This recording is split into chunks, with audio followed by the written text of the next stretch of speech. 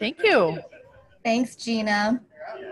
So welcome, everybody. My name is Lauren Wauman. I'm one of the moderators for today's session, along with my partner here, Rhonda Huseman. Welcome to the ACRL IS Management and Leadership Committee's online discussion series. Today's topic is Fostering Curiosity, Invigorating Your Library's Teaching and Learning Culture in SoTL. We'll start with brief introductions for both the moderators and the presenters. That'll be followed by a presentation, and we'll end the session with a Q&A. As Gina mentioned, please do use that chat box to note any technical issues that might come up during today's session, as well as any questions for the Q&A. Rhonda and I will be monitoring that chat box for any questions, so we'll try to keep track of all of them. And with that, we'll do a quick introduction. I've kind of already introduced myself. I'm Lauren. I'm at the University of Cincinnati Blue Ash College, and I'm a member of the Management and Leadership Committee. Along with me is my co-moderator, Rhonda Huseman from St. Cloud State University. She is also a member of the Management and Leadership Committee. Our presenters today, hopefully you see their video up so you can see them, and they're currently waving. So we have Lauren Hayes. She's the Instructional and Research Librarian at Mabee Library at Mid-America Nazarene University. We also have Melissa Mallon, Director of Peabody Library and Director of Teaching and Learning at Vanderbilt University. And then we also have Margie McMillan, Senior Researcher at Project Information Literacy. So with that, hopefully everybody can hear us loud and clear. You should hopefully be seeing the shared screen with the presentation intro slide up on the screen for you. And with that, I'll turn it over to our three presenters. Thank you so much, Lauren. We are very excited to be here with you all today, and we're actually representing sort of an international contingent at the moment. So Lauren is our sole US panelist, and Margie's up in Canada, and then I'm on vacation in England. So hope, fingers crossed, my hotel Wi-Fi does not cut out on us, but my fellow panelists are ready to jump in just in case.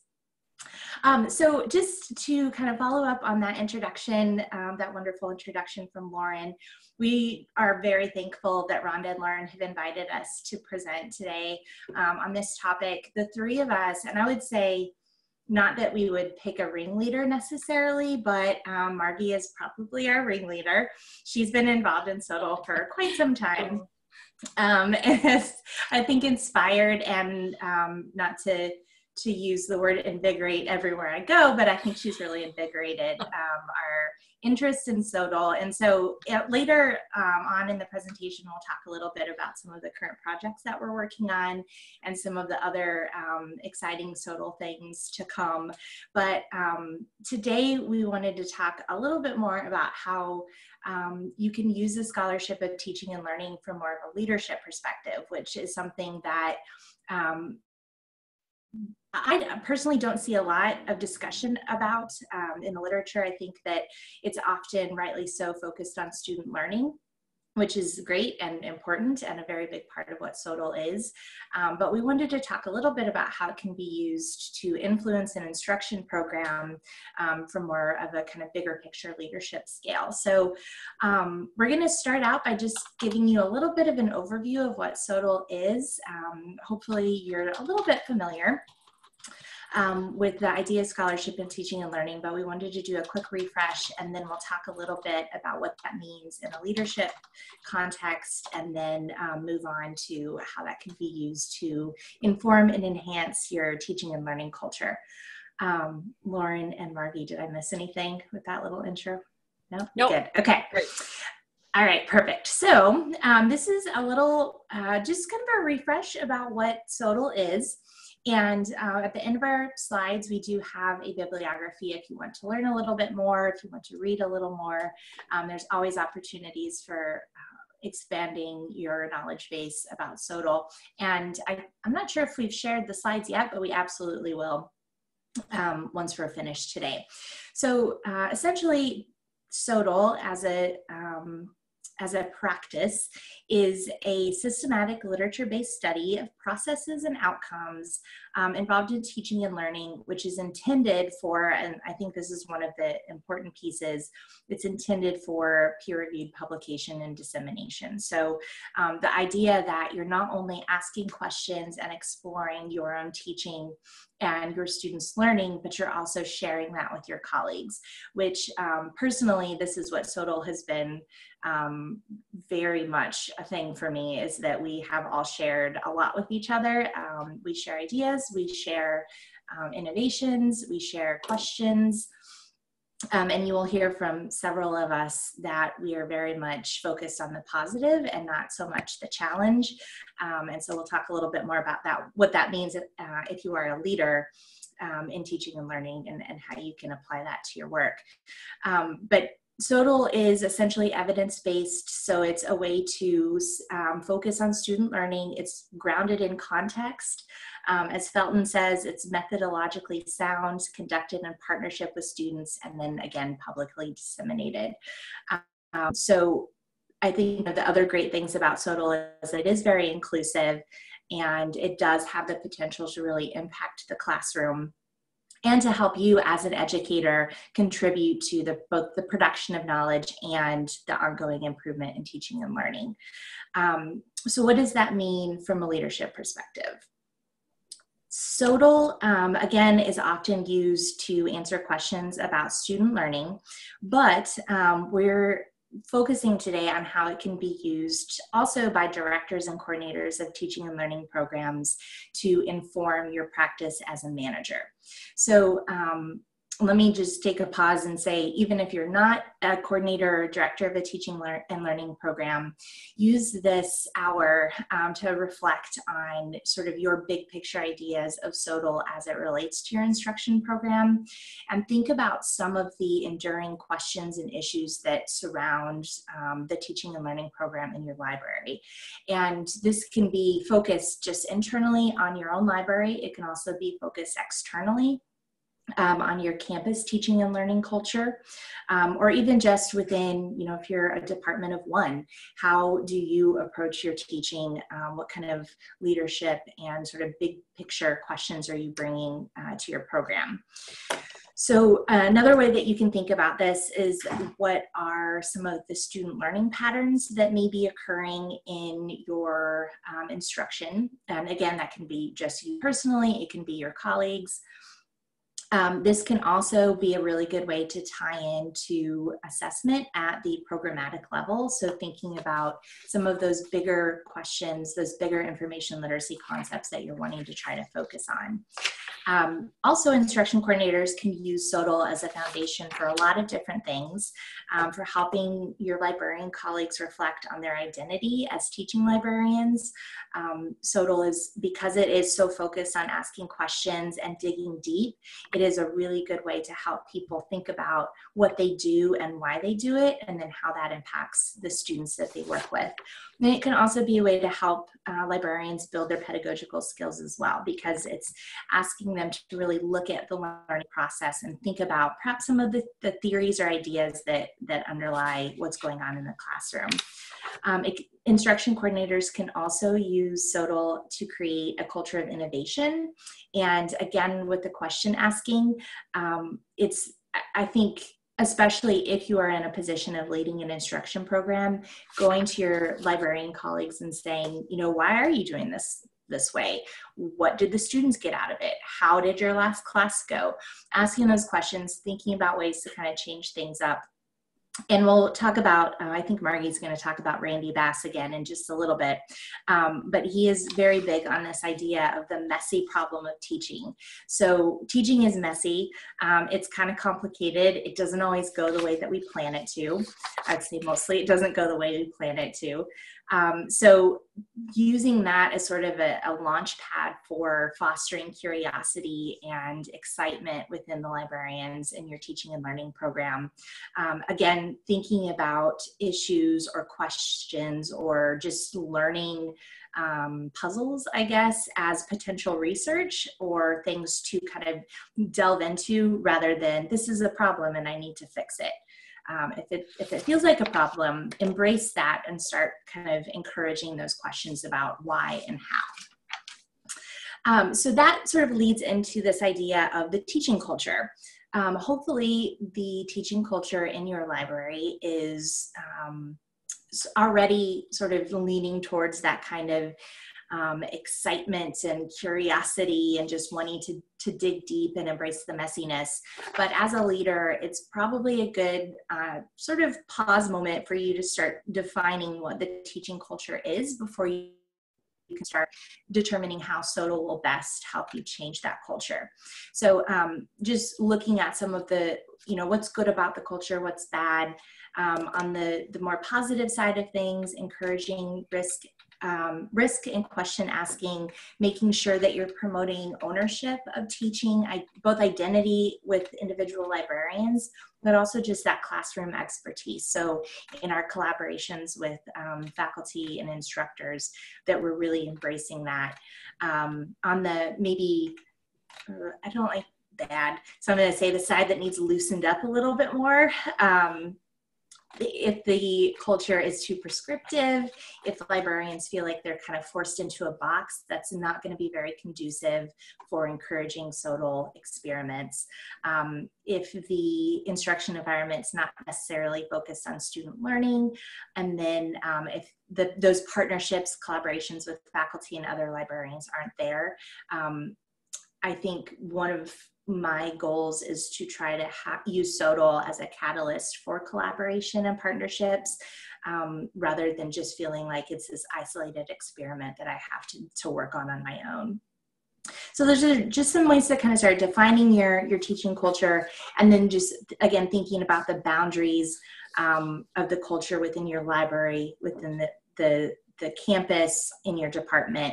And then as a leader, start thinking about how you might describe your teaching culture to your colleagues, to your administrators, to those outside of the library, to all of us here. If you want to throw it in the chat box, that would be great, to start kind of thinking about what your culture is. And then we do have a few resources to help you start defining and examining what that teaching culture may look like. And so one of those is the Quality of Teaching Culture. This is a multi-institutional Canadian study from 2014. Again, the results of these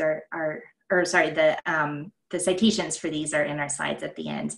But this is one just possibility to creating a kind of a guide or framework for examining your teaching culture. This particular study talked about understanding an institutional's cultural strengths and weaknesses, which helps establish the overall quality of the institution, the teaching culture within, and can help enable quality enhancement of that culture. And so these indicators here are just asking you to look at several different things, such as the resources, the outcomes, outputs or measurable results, the way the instruction is delivered, and then the quality of the program as it relates to various stakeholders. It's just some questions. We're not really going to focus too much on this, but just to help you kind of get a sense there. And then another resource that you may want to take a look at is this survey from Baruch University, which examines the perception of the teaching culture in these areas here. So a lot of this stuff I've already touched on in the last couple of minutes, but approaches to teaching, the infrastructure, I think that's really important as a leader to think about what the kind of boundaries again are of your instruction program, and then the culture within your library. And then yeah, just start thinking, kind of defining to yourself, maybe have the conversation with your colleagues. Is your culture innovative? Is it more traditional? Do you have no idea? Are you still waiting to find out?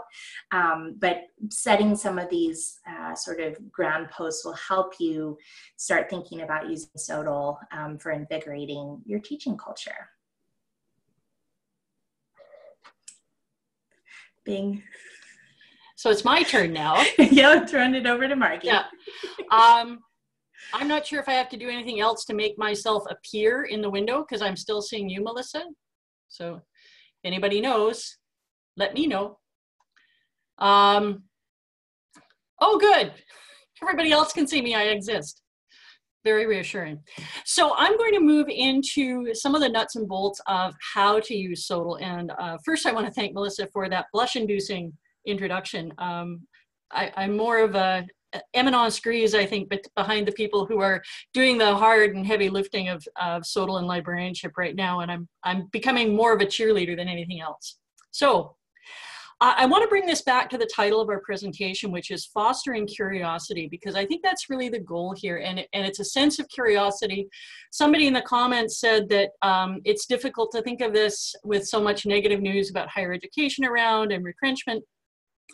But I think if we can bring it back to that curiosity and the why that we do it, that has helped me get through dark times of retrenchment in the Canadian higher education sector.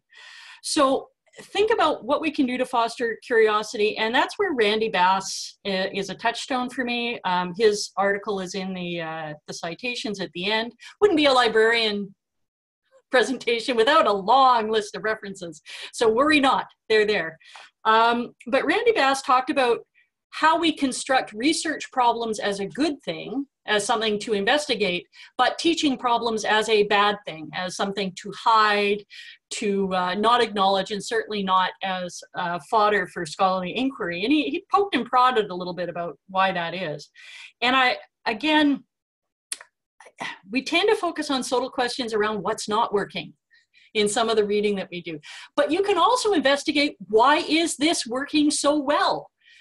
Because then it makes it easier to replicate. So I'm going to take you through 4 stages of practical advice for infusing SoTL to foster curiosity. And the first one is reading SoTL. Read SoTL, but don't just read library SoTL. I've said it before, read outside your species. There's a lot of really good material out there, and there is an increasing amount, much of our favorite references are in the slides at the end, an increasing amount of SoTL for leaders, of how do you develop a SoTL infused culture? What can you do as a leader to support culture? And I want to particularly flag material by Pat Hutchings and Mary Sorcinelli in a forthcoming ACRL book, Building a Culture of Teaching and Learning, because they get right into the nitty gritty of rewards, recognition, supports, and that's coming soon this summer from ACRL. So look for that kind of information, build that SoTL culture, figure out what fits, what might fit with your culture and why. Why would that fit? Why would something else not fit? Poke and prod a little bit at the readings. We often say that would never work here. I heard that a lot when I was working. And oddly enough, when you push that and you challenge it, turns out it can work. And so you can read SoTL as a leader and look for those supports and patterns. What you can also do is the co-reading aspect. At Mount Royal University, there's now a very successful SoTL journal club meeting monthly, talking about articles. And what that's done across the university is help build a shared language. And a shared language, not just to talk about SoTL, but a shared language to talk about teaching.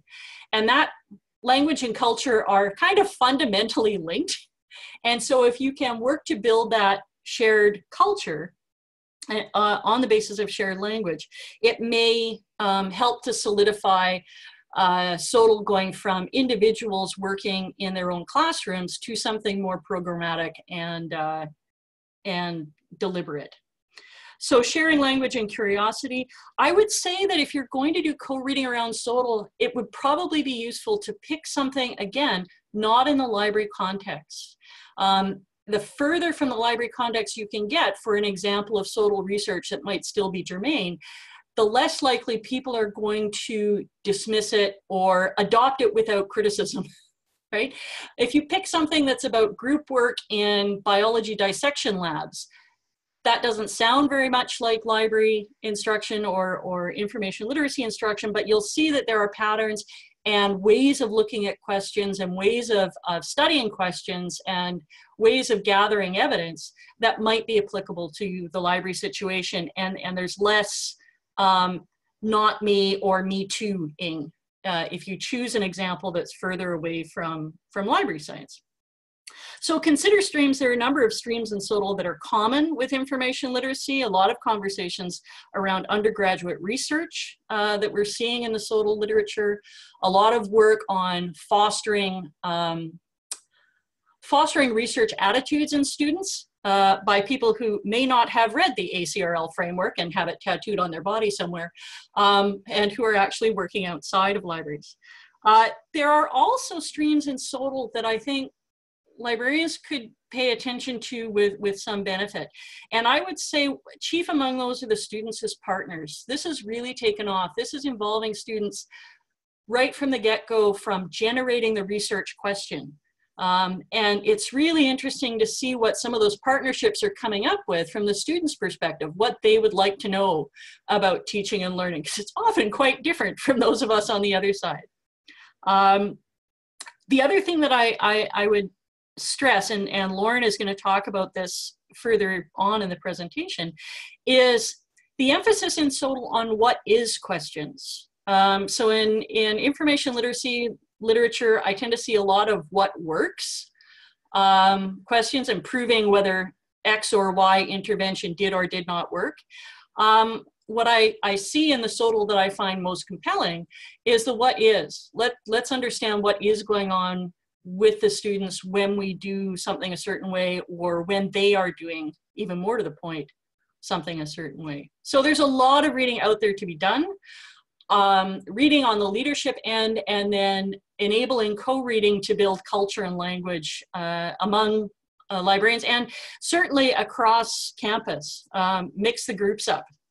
Have mixed groups around SoTL, and if there isn't one on campus already, the library is a great host for that sort of thing. Number one, the links will work and all the copyright will be handled correctly. So I can see the next slide. So after you've done all this reading, or while you're doing all this reading, you can move from reading to doing. And one of the things that I don't see an awful lot of in the SoTL work is replicating. SoTL is extraordinarily context dependent.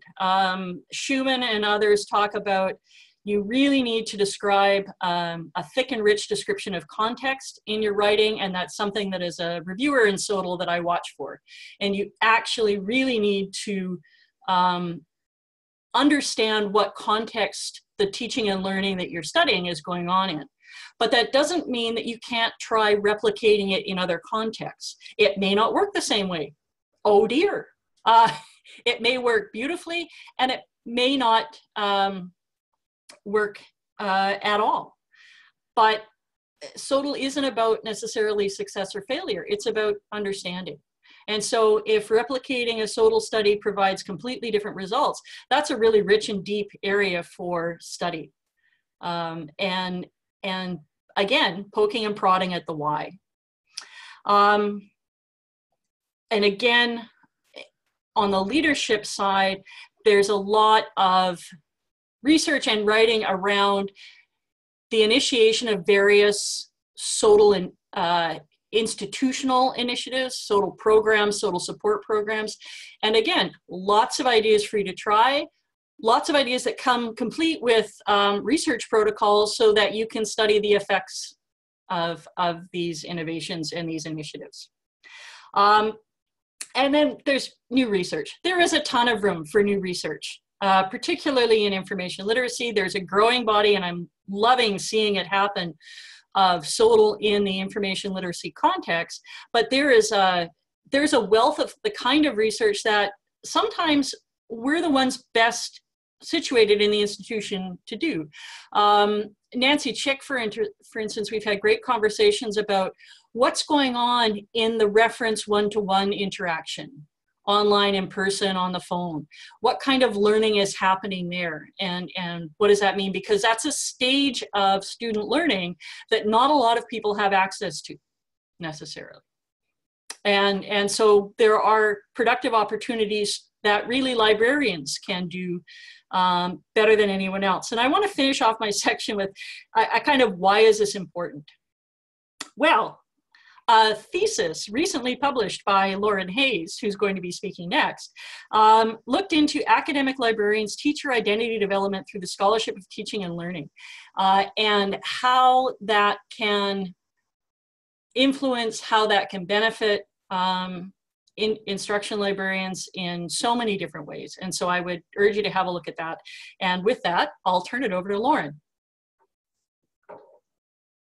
Thank you, Margie. And because I know none of you actually want to read my dissertation, I will say just briefly that the first article from my dissertation on academic instruction librarians' teacher identity through the Scholarship of Teaching and Learning is going to be published, I guess, this month. It is May now, in the International Journal of the Scholarship of Teaching and Learning, and that's an open access journal. So if anybody's interested in it, it's completely, probably not very humble of me to say that, that it's coming out this month. So I apologize for that, but I also know you do not want to read my dissertation. I don't really want to read it again. Thank you, Margie, again for that introduction. So I am going to talk about moving from individual to social SoTL today. And so when you think about moving from individual to social SoTL, or to put another way, from individual work to work that has maybe a greater influence on a library's culture, you may want to use the framework of micro, meso, macro, and mega. And this framework is discussed pretty extensively in the SoTL literature. I've seen a lot more about it come out in the last few years. And it can help frame a lot of discussions about the breadth of SoTL that can occur on your campus. So let's just briefly walk through what each of these is, and I will then talk about some examples. So micro represents activities of faculty members and students.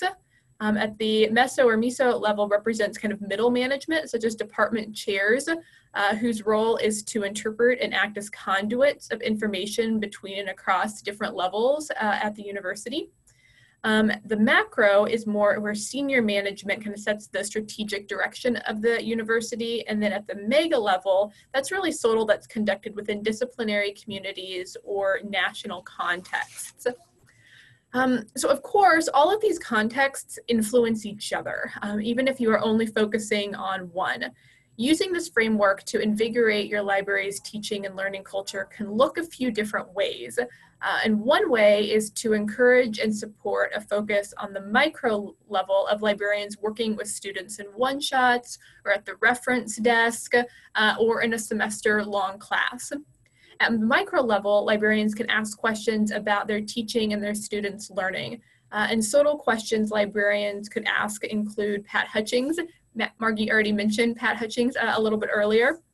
But she has a taxonomy of questions from her book that was published in 2000 titled Opening Lines. And I'm going to kind of just talk through each one of those because I really think it helps it to understand what that micro level could look like. And then I have a few examples here that I will say come from Elon University's Center for Engaged Learning. If you really want to get more into SoTL, I have to kind of give a plug for Elon University Center for Engaged Learning. They have some great videos out there that really go deeply about what just SoTL is and ways to think about SoTL. Okay, so first though, again, at the micro level, we've got those what works questions. And so these questions could be inquiry into the effectiveness of teaching practices and pedagogical approaches. So some examples include, you might want to ask, do students learn more when they have to teach the content to their peers than if they don't have to teach that content to their peers? Another question you could ask is, do students demonstrate more mastery of content in a flipped classroom versus a non-flipped classroom? Then there are those what is questions, and Margie mentioned these earlier, but these are really descriptive inquiries about students' learning. So what is happening? That's really, what you're asking with that one. And examples include, what prior knowledge do my students bring to this first year course? Or what characteristics do literature classes require students to read outside of class in preparation for classroom discussions? So again, just what is happening.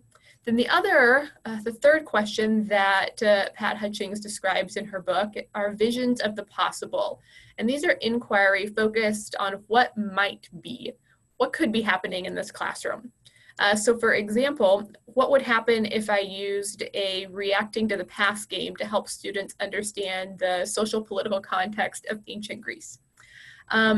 Or how might a systematic reflection activity completed when I return work prompt students to apply feedback? And then finally, formulating new conceptual frameworks. These are models and frameworks that lead to new inquiry questions.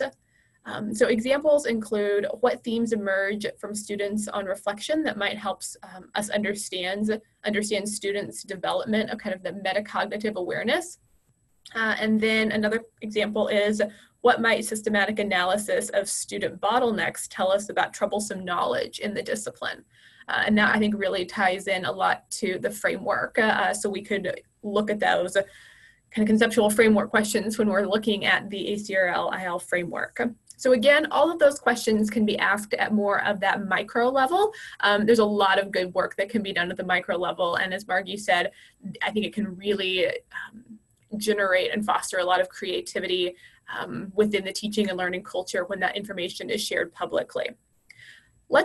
Next, let's look at the departmental level, or that meso level, because library leaders can encourage SoTL through activities which support and cultivate connections within and across the different departments, such as collaborative projects and grants. Support the inquiry of teaching and learning at the department level and seek to understand how the library as a department is impacting student learning. So at the macro level, library leaders can invigorate teaching and learning by encouraging additional collaborative projects aligned with institutional priorities. So additionally, if SoTL is not a large part of your institutional culture, the library could actually take a lead in SoTL advocacy by leading faculty learning communities, showcasing their own micro-level work, and hosting journal clubs.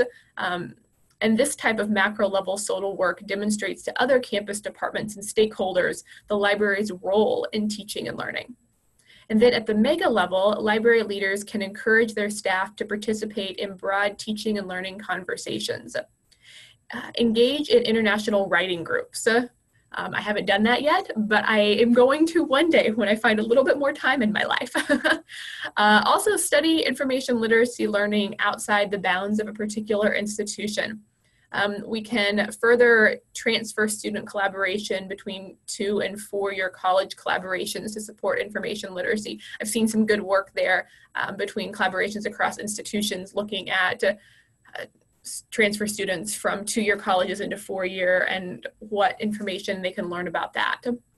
At each level, reflection can be used to invigorate teaching cultures.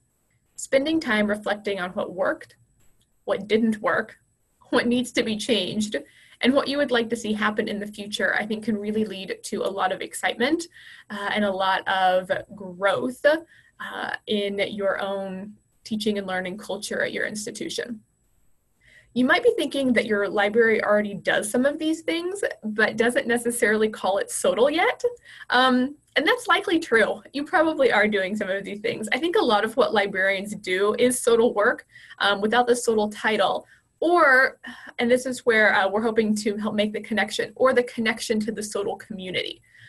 One strong reason SoTL is so useful in invigorating teaching and learning cultures is because there are a lot of other people in different disciplines asking very similar questions about their own teaching and their own students' learning. So that example I gave of like flipped learning earlier, that's a question that works across all disciplines, and a lot of educators could be asking about their classes.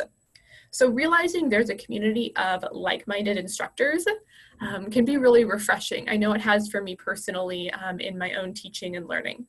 SoTL also gives a core to build from without being prescriptive by emphasizing shared values and a shared culture, but also being very grounded in the context of the institution and the teaching and learning. We know things that work for some group of students might not work for other groups of students, again, just because of the context, background, knowledge of the students, etc. So using SoTL to support pedagogical innovation.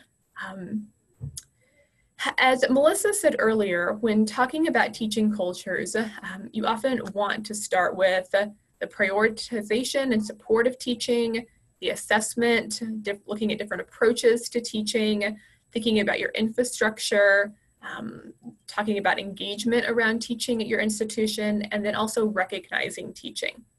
And so understanding where you need to focus your time can help you decide if you need to start at the micro, meso, macro, or mega levels. You should ask yourself if your librarians are excited about teaching, but maybe frustrated by the lack of campus connection, campus understanding, there we go, about their role. If that is the case, you might want to think about starting more at the macro level. Or if you discover your librarians are burnt out on teaching, then a focus on the micro level is likely a good place to start and really start thinking about what's happening in the classroom, why are things working, why are things not working. And once you decide where to start, it's time to start thinking practically about what that means. So the first thing I encourage you to do is to help your librarians make connections.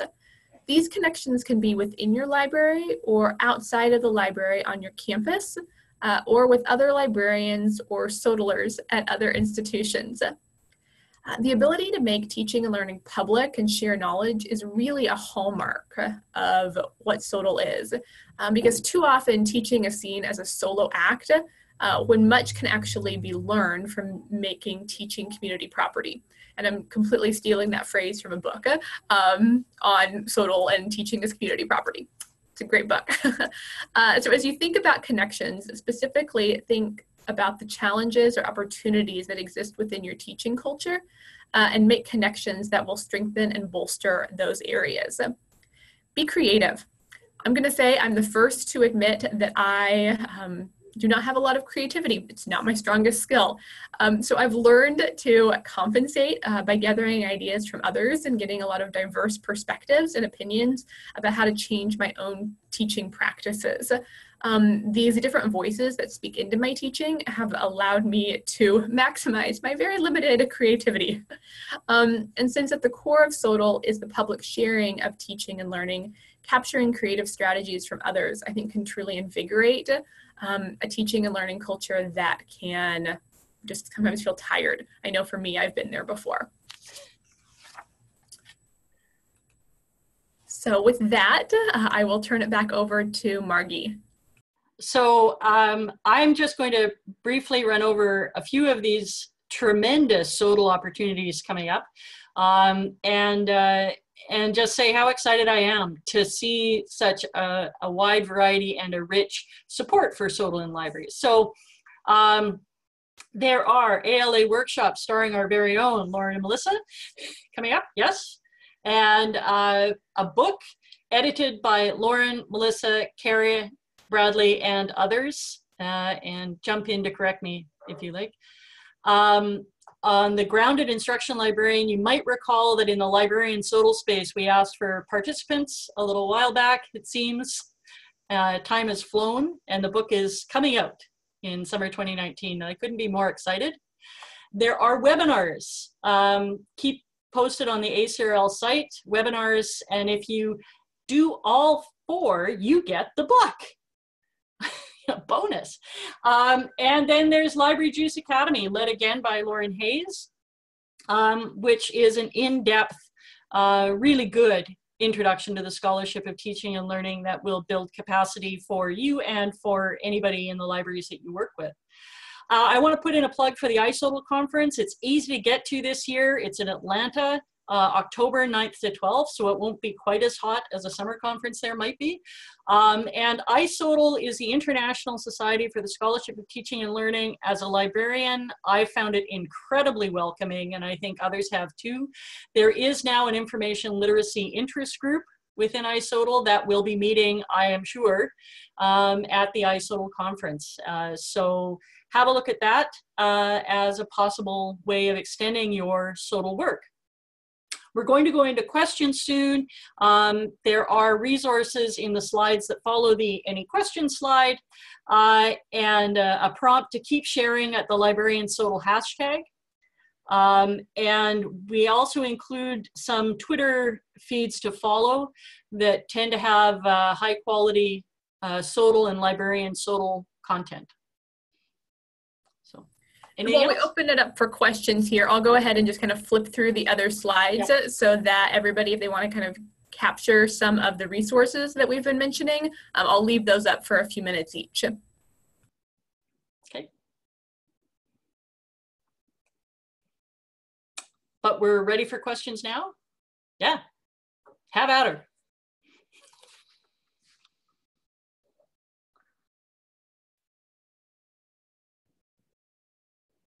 One thing that this came back a long time ago, clear back when I was talking, from Pete, who made a comment. It wasn't really a question, but he made a comment that I want to address because I feel like probably a lot of people are thinking this, which was that it can be very hard to determine your teaching culture in a hunker down mode because of the lack of budget and maybe resources that are provided for your teaching, whether that be an entire instruction program or whatever that look, even if it's just a couple of you, whatever that looks like. Oh, Pete says half the number of librarians is 4 years ago, which I mean, I think that this is probably one of the most realistic struggles and barriers to doing this kind of work, is that sometimes you just have to put your head down and do your job, right? Like that's all you can do.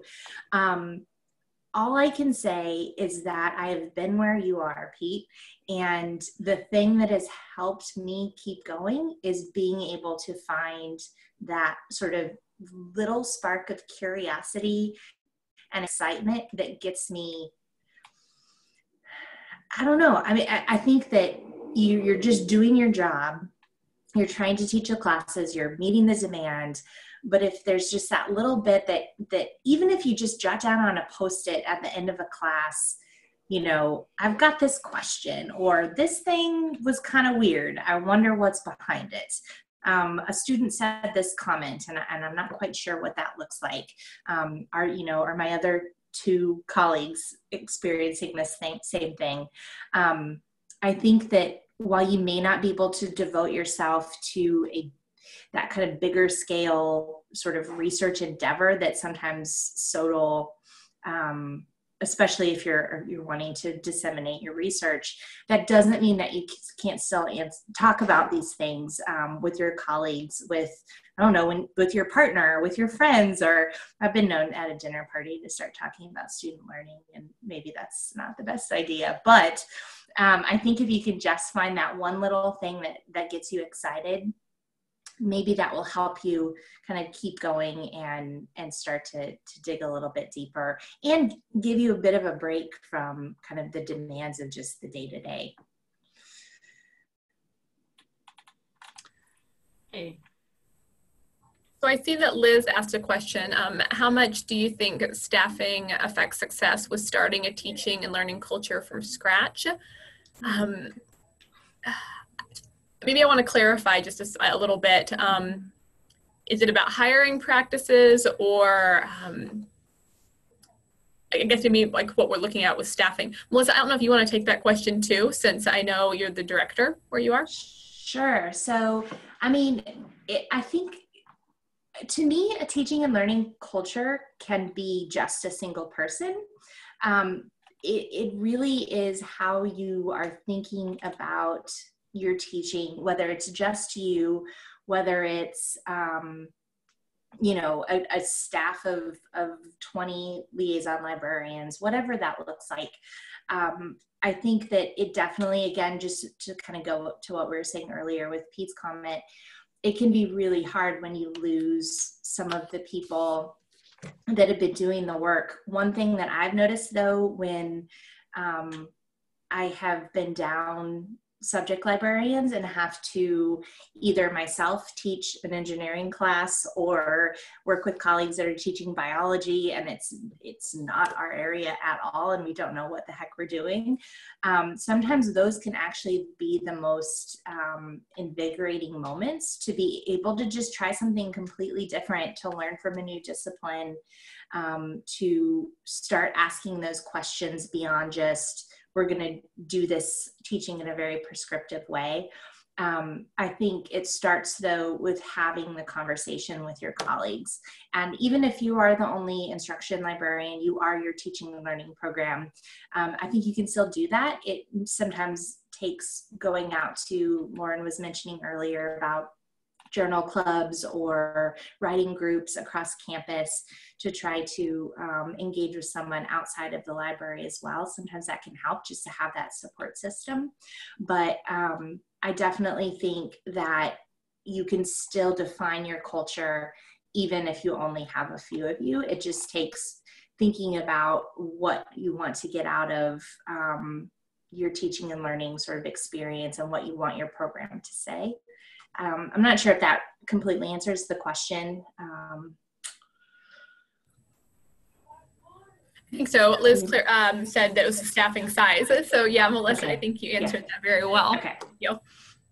So it looks like we had another question. How do I best incorporate SoTL into my work if I can't do actual research that I would then share? Can I maybe take that? Yes, please. Hi. So this is a question that comes up a lot. Not everybody has the capacity or the support, or indeed, sadly, at some libraries is allowed to do research. And I think you can incorporate SoTL first most easily by reading it and taking ideas that others have evidence for and applying it. To actually do SoTL on small scale, you can start looking at, if you wanted to do your own investigations, start with really small questions. Try changing up, try asking the students to review a worksheet that you have or an activity that you have and get at the what is. There's often less pressure to publish what is things and what works. So if you're not publishing it, you could, yes, SoTL demands to some extent putting your work out there in a peer-reviewed format, but that can also be on blogs. So if the problem is that you don't want to put it out in traditional venues, there are non-traditional venues to post information from the SoTL work that you're doing. If the difficulty is no support to actually do research projects of your own, then you can try incorporating SoTL research and perhaps work with other faculty who may be doing SoTL on your campus, sometimes subversively, if there's no credit for it. So there's ways to start it, but it sort of depends on where the block is as to what might work best.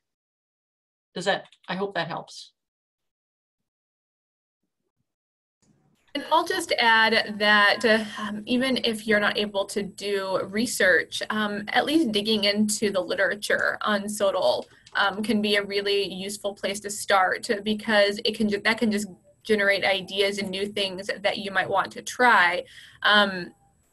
We all have a lot of demands on our time, and research certainly takes a lot of time.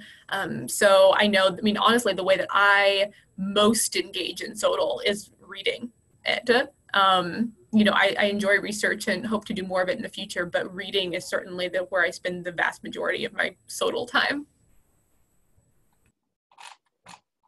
I saw a couple of questions, I think, that are sort of semi-related, but would probably be helpful to address.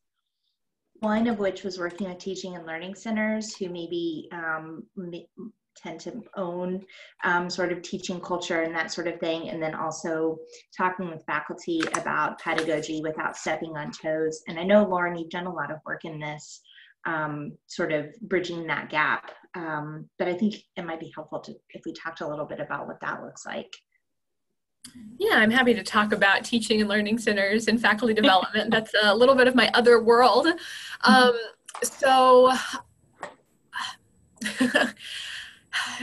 Cultures are always a tricky thing, and every university has their own kind of unique culture around that. What I would definitely recommend is spend some time trying to understand, you know, the teaching culture broadly, even outside of your library. I always think it's best to go into conversations with more information than less information. And so if you can really seek to understand that why the Teaching and Learning Center might think that they own some of those conversations, I think it would be worthwhile. And then also, though, going in and having a conversation about how you can be supportive and collaborative with work that they're already doing. I know there was an article that I think it came out of the 2015 ACRL conference proceedings about how librarians sometimes feel in kind of a competition, there we go, that's the word, with faculty development centers. And I think in some ways that I would, there's probably good reason for that, but I also think that sometimes we have to shift our mindset a little bit and think that there are ways that we can collaborate with them. Everybody, you know, with the, as we were talking about earlier, with funding concerns in higher education, everybody is trying to, you know, kind of maintain some footing. And so I really think instead of thinking even about what you're doing is overlapping with something that a teaching and learning center or faculty development work is doing, think about the adjacencies. Think about where your work, you know, kind of comes up closely to what they're doing and how you can even extend some of the work they're doing. And I think if you frame that conversation around extension, partnership, collaboration, that can really help it to kind of foster good working relationships with people. You know, for me personally, with a reorg at our university, faculty development actually came under the same dean as the library. And so we've been able to kind of create some really good working relationships there. But there's also a structural kind of makeup that allows that to happen. I hope that answers that question.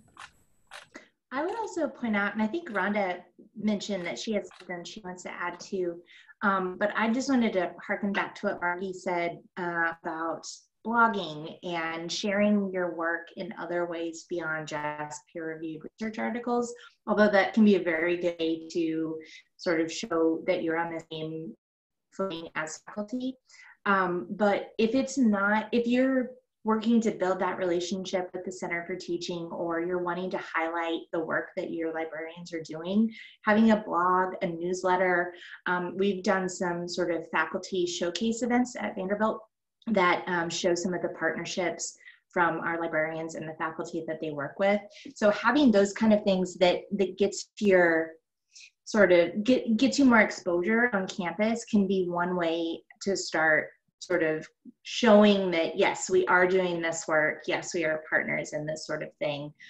We have a strong teaching culture within the library. Maybe we can collaborate and add more. Rhonda, did you have something you wanted to add in? I don't know if she's got audio anymore.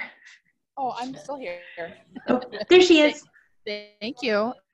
So I just wanted to comment too. I used to work in the Center for Teaching and Learning, and there was a lot of times where there was some downtime. Let's say when I would have an office space there and I was waiting for faculty to come in.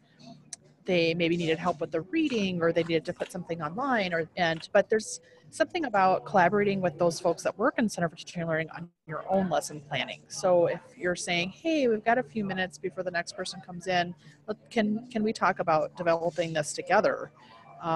Our Center for Teaching and Learning did a lot of peer observation, which is also a nice way to include them and do some peer classroom observation kinds of things. And obviously not part of your work and being judged in your faculty status or anything along those lines, but just kind of understanding their practice often then gives them a light bulb and including you in theirs. So I think just really sharing and being collaborative that way. And then word of mouth. So once you've got a really good interaction with a faculty member that comes in, maybe if you're the librarian that they call in to help or something along those lines, it is definitely a team teaching effort. So just wanted to make that comment, but I don't need to add anything else to you fantastic panelists. So I will mute again. Those are great ideas. I see a question there about the SoTL Journal Club, and if I can just talk about the one at Mount Royal, it was actually started by a biologist who was interested in SoTL, and they had used journal clubs in his disciplinary faculty to keep current on research in the field. And he thought it would be a great idea for SoTL. Had used that a little bit under Nancy Chick at the University of Calgary, and then brought it to Mount Royal when he came over. And it's a cross-disciplinary, cross-campus group. As Pete mentioned, I think food helps. So there were snacks always when I was attending, and very low stakes. Here's the article. This is what we're going to discuss. Come in and we'll talk about it. And so it was a really nice introduction, I think, for some people who were new to SoTL, and it was a nice opportunity for people working in SoTL to get out of that micro bubble and work and hear from people across the institution. And librarians were just organically a part of that because they could come along too. It might have helped that it was hosted in one of the new library buildings, nice new meeting rooms. Maybe that might have been a useful thing. But Margie, I'm going to jump in because I heard you, talk about that librarians were organically part of that. And so sometimes librarians just need to show up at teaching and learning conversations. I think that's also part of what can really help others see us as teachers, is just showing up and talking about teaching and learning. Let faculty members hear what we do and hear what we think about. I know we all think about teaching and learning a lot. So maybe we have time to address one more of the questions. I know we have a couple more we haven't been able to get to yet. We had another question on, are there pedagogies that work particularly well with SoTL? Active learning, informed learning, project-based learning, inquiry-based learning?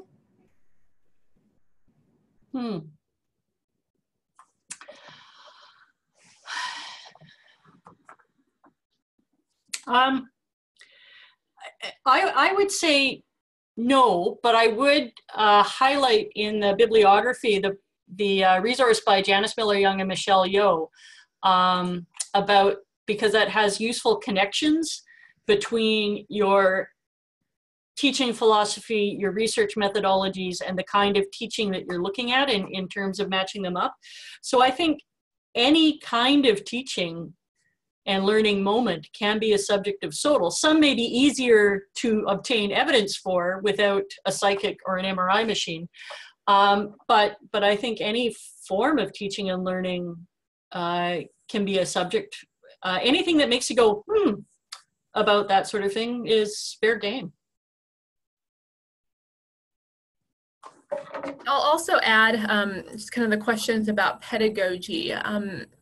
There aren't really SoTL pedagogical methods per se, but there is a lot of literature on signature pedagogies in various disciplines. And so we've mentioned Nancy Chick a lot here. I know she was one of the editors on 2 books on signature pedagogies, and that is a phrase, an idea that comes up a lot in the SoTL literature. So I would encourage you to maybe look at that idea, because different disciplines certainly have different kind of core ways of teaching, the different habits of mind that they're trying to cultivate in their students. And so sometimes I think as librarians, we can perhaps go into a class and maybe do something that the students aren't as familiar with, which could be a really good thing, but could also alternatively cause maybe a little bit of confusion on what's happening or how they need to approach the learning that day, if they're used to a very certain way of learning within a particular course. So hopefully that's helpful. I don't know if that's really where you're going with that question, but I think it's an important point about the SoTL literature.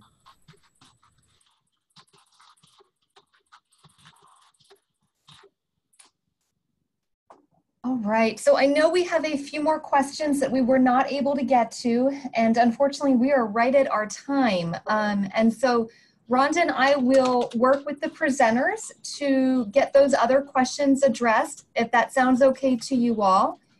Let me think here. So I do want to give a huge thank you to our three presenters, Melissa, Lauren, and Margie. We really appreciate their time, their expertise, and sharing their experience with SoTL. Thank you all also to ACRL for providing the platform, and to Gina for helping us with logistics. Thanks to Rhonda for being my co-moderator. Rhonda, is there anything you'd like to add? No, just thank you everyone for your time, and we hope that this sparks a lot of interest for the upcoming book and webinar series. And for those who are interested, we will have the recording available. We'll have it posted on all of the listservs as well as the IS website. And we hope to have that posted very soon. And Lauren, can we also share the link to our slides with that recording as well? Absolutely. We will include that as well. Thank you, Melissa. And thank you all so much for attending today and the great questions and comments that you've shared. Really great questions. Yes, thank Yeah. you.